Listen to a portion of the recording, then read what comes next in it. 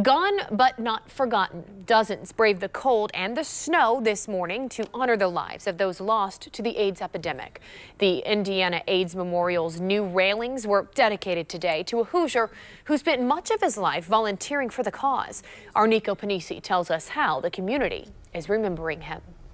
The names on that memorial are friends. In the very beginning in the gay community, your family, because you could not be gay, you all got together and became family. A series of limestone tablets carved with the names of those no longer with us stand proudly among the graves in the Crown Hill National Cemetery. For Kobe Palmer, the names represent the many loved ones he's lost to AIDS. I got to see firsthand what the plague was called. On Saturday, dozens gathered at the Indiana AIDS Memorial to dedicate its new handrails in honor of the late Gary Allen Whitehead. Whitehead was a volunteer with the Indianapolis Bag Ladies, an organization that's raised money for HIV/AIDS efforts for the last 40 years. But most importantly, Palmer says Whitehead was a friend.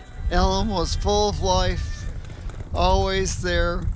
There was never a time that Allen didn't help out. The Indiana AIDS Memorial was originally dedicated in 2000 and was the nation's first permanent AIDS memorial in a cemetery and only the second anywhere in the country. Stephen Everett with the Health Foundation of Greater Indianapolis says although HIV/AIDS is no longer considered a death sentence, there's still a lot more work that needs to be done in ending the epidemic. It's very important to help people understand that we don't have a cure for HIV, and this is a wonderful monument to remind us that we can't forget those we've lost, those that are currently living with HIV, and there are many. Everett encourages you to get involved with their advocacy efforts. They can make a donation, they can learn more information, they can get involved, they can volunteer, not only for us, but in the many other organizations that we support all across the state of Indiana. In Indianapolis, Nico Panisi, WRTV.